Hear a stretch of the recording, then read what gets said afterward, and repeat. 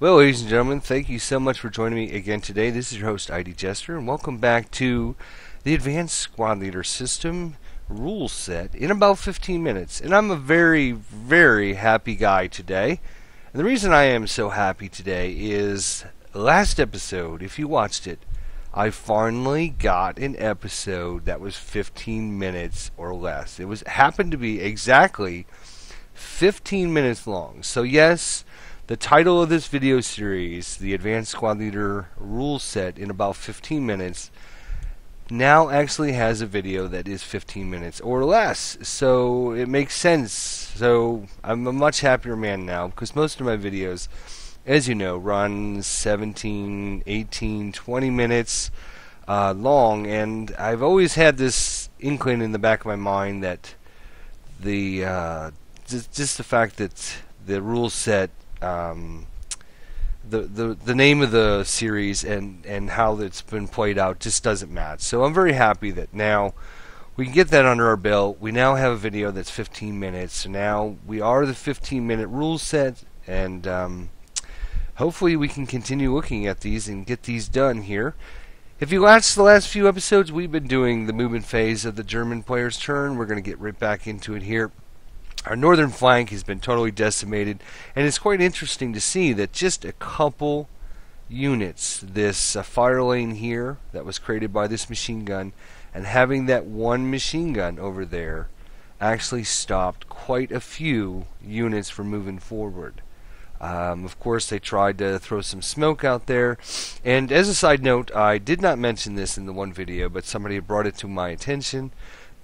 Units that are CX, when they roll for determining if they get smoke, it is a +1 in the die roll. Wouldn't have mattered because we didn't get smoke anymore, but I wanted to bring that to everyone's attention out there. If you do have to CX a unit, it is a +1 to the dice roll for determining if you actually make the smoke roll or not. Okay, so yeah, our northern flank here is the German player. Was totally decimated. We couldn't get smoke out there, couldn't get moving forward. One of our units broke, another unit pinned. We couldn't break through the line, but all in all, not too bad because we were able to move up some units and get them in a better position for our big breakthrough. I think we were trying to get too big a breakthrough actually anyways, but I was trying to do this video series, so I can't really set up every scenario perfectly and the outcomes and everything. But fortunately for the German player, as bad as it went on the northern flank, I foresee good things here on the southern flank. He's still got a lot of units to move, and we only pretty much has one defensive unit left, which is this half squad, and so we're going to be able to do some good movement here with our units and check out a few last rules that we're going to look at as we progress through this and finish up, and then hopefully see how everything works out in the long run here on the south end.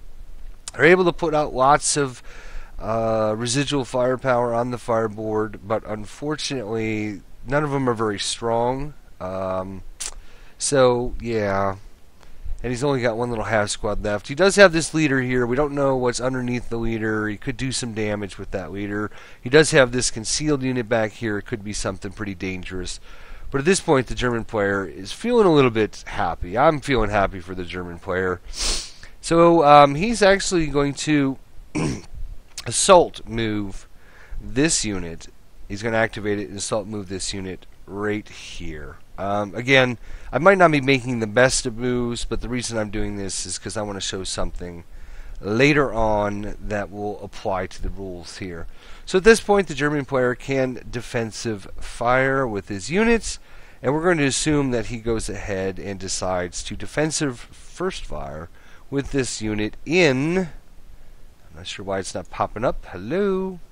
What row are we in? K7. So he's going to defensive first fire.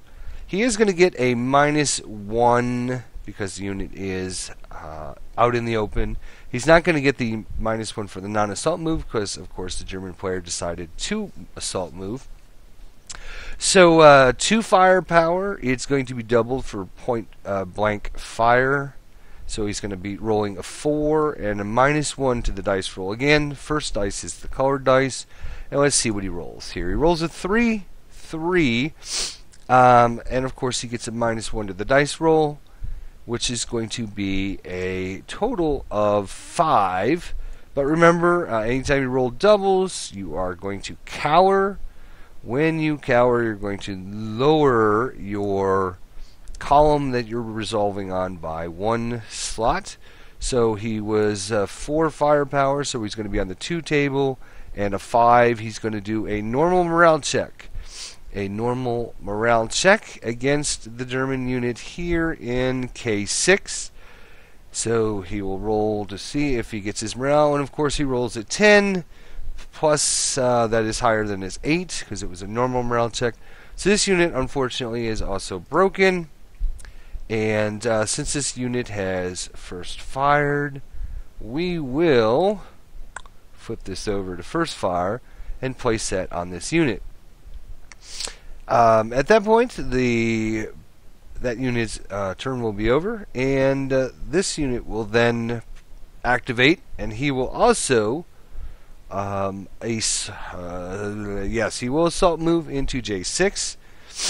Fearing the worst, the German player again is going to take his opportunity to damage him as best he can.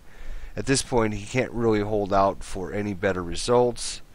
So he's going to go ahead and do the same thing. It is a subsequent first fire, which is going to be area attack, so it's going to be half firepower. It's going to be doubled because of the point blank fire, so 2, half of that is 1. Doubled for point blank is 2. Again, he's going to get a -1 to the dice roll, and let's see what he does with this roll. He rolls a 1 and a 1. Wow. Excellent for the Russian player. Has had some really, really good dice rolls. Fortunately or unfortunately, he did roll doubles, so he is going to cower once again.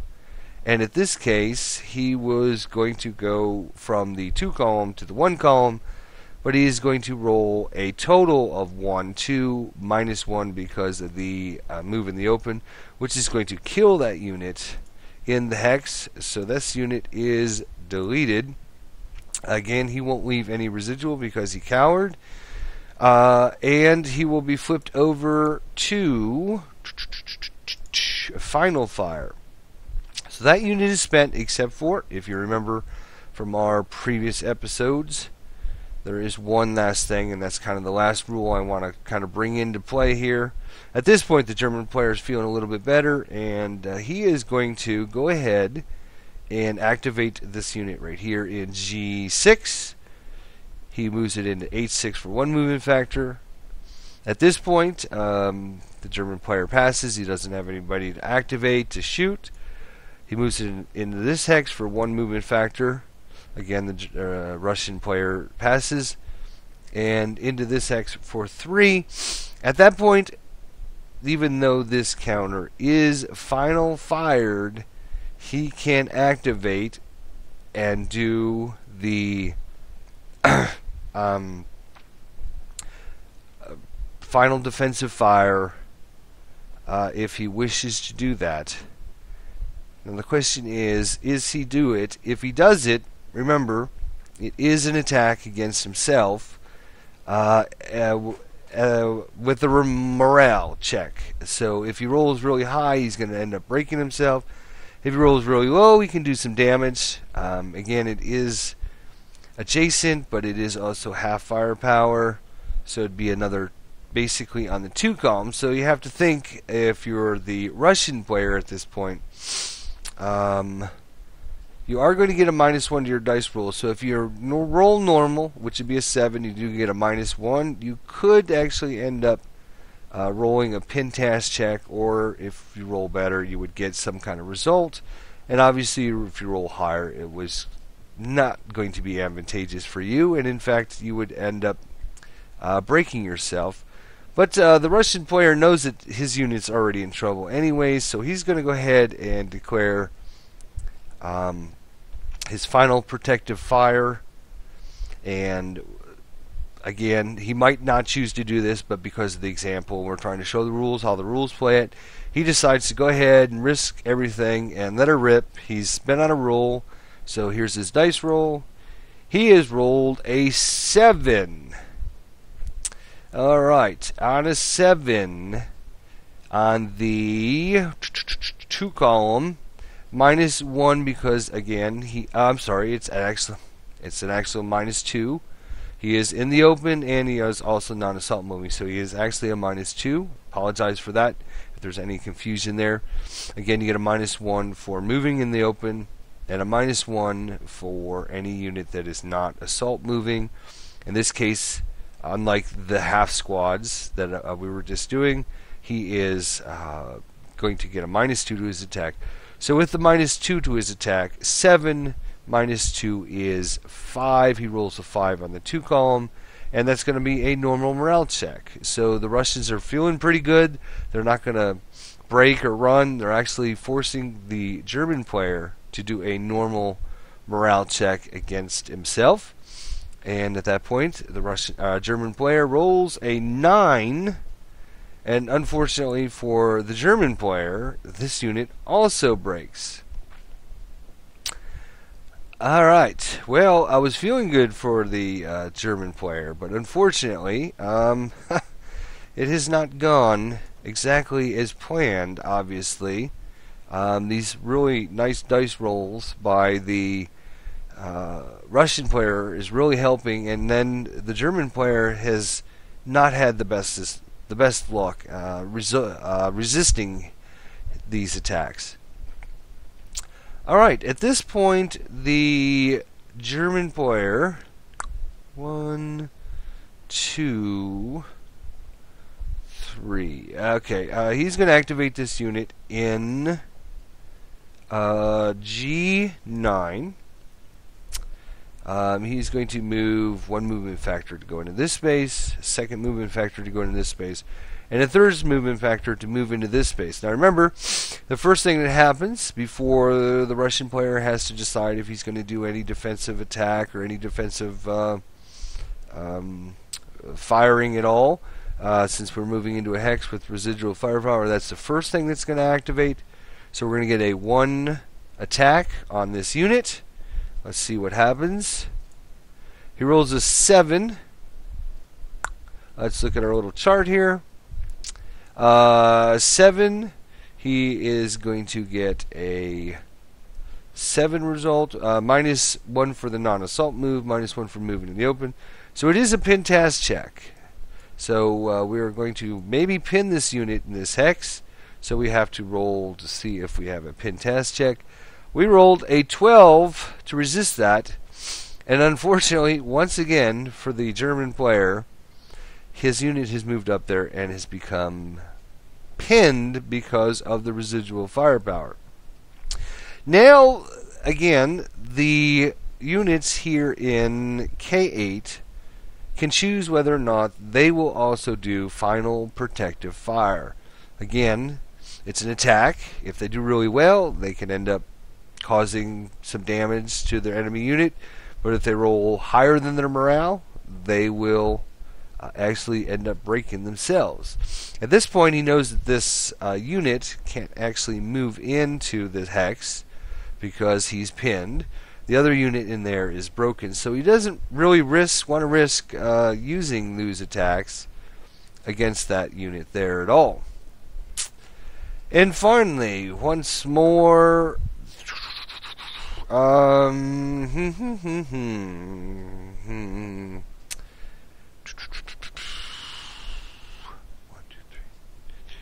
Alright, I'm just trying to figure out for routing purposes where this leader might want to end up going.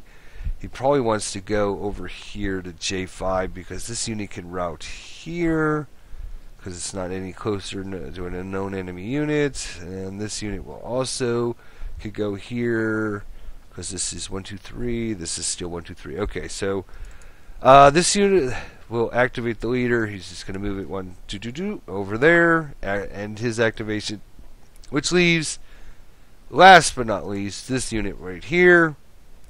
who's going to spend 2 movement points to move into that hex, and we will assume 1 more movement factor to move into that hex. And again, puts the pressure on the German unit whether or not he wants to do his final protective fire. Remember, you can do final protective fire as many times as enemy units walk up to you and adjacent to you when you're marked with a final fire or counter. So if 10 other units end up moving adjacent to you, you can just keep shooting them and keep shooting them and keep shooting them with your final protective fire. But of course, every time you do that, you have to risk an attack on yourself. And the Russian player is actually feeling pretty lucky. I'm trying to hopefully have him fail one so we can see what happens. But he's going to take an attack, and we'll see what happens. He rolls a 6, 7, 8. Minus 2 is going to be a 6 on the 2 column. Again, 6 on the 2 column is a pintask check. So the German player is now not feeling very good because he hasn't made 1 check this whole game. And fortunately, for this time, he rolls a 6, so he passes his pintask check. So when the time comes, he will be able to advance into that hex and start some melee and start causing some damage to that unit. Plus, he will also be able to attack in the advanced fire phase, which is coming up after the defensive fire phase. So I believe that is all of the units for the German player for his movement turn. Yes, I believe that is everything. His unit is already prep fired, so remember, prep fired units can't move or shoot in the movement phase or the advanced fire phase. Prep fire units will be done until the end of the advanced fire phase. Remember how they're color coded? Remember, everything's color coded. So at the end of the advanced fire phase, this counter will come off. He's moved all of his other units, and I think he is done with the movement phase. So next episode, we're going to quickly cover, because there's not a lot really left to talk about. Well, we're going to talk about the defensive fire phase, and that's another reason why I didn't use this unit, just so we can talk about all the different aspects of who can fire and based on what their counters are. And well, like I said, we're going to look at that next episode. We'll cover the defensive fire phase and maybe talk a little bit about why you might want to save some of your units for the defensive fire phase, as opposed to using them all in your opponent's movement phase. Also, talk some strategy about how to best use your units in the defensive fire phase. And that'll be coming up next time. So appreciate a lot of people have been posting some comments and thoughts. I do appreciate them, and I do read them all, and I do enjoy reading them and seeing what you guys are thinking, and if there's any questions or just everything that comes along with meeting people and talking with you as we progress through this. So keep up the good work there, and I enjoy watching and listening to you guys, and hopefully you're enjoying watching and listening to me as well. And we will see you next time, where we're going to cover probably one more episode of the defensive fire phase for the Russian player, and then we'll be done with this little part of this scenario, and we're going to move on to some more rules. So we'll see you next time, folks. As usual, this episode went long, but as I mentioned in the beginning, we're feeling good because now our 15-minute rules actually have a 15-minute rule. We'll see you next time, folks. Thanks for watching.